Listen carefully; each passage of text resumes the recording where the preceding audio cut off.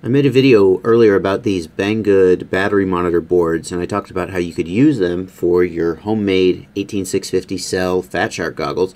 And I just got them in the mail today, and I thought I would do a quick follow-up to show you exactly where the percentage LEDs light up relative to actual voltage. So here I am with my adjustable output power supply.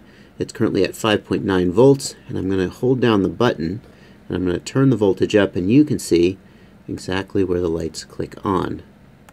So the 25% light is coming on at 6.3 volts, and then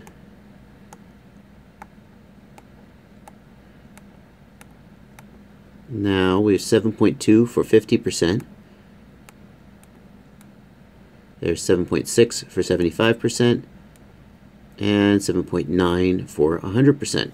So there you go. Those where the lights come on and off. I'm sure those of you who were considering buying one of these were wondering about this. I got a lot of questions about how would it work with a lithium ion pack, how would it work with a lithium high volt pack, and now you can decide for yourself because you've got the data.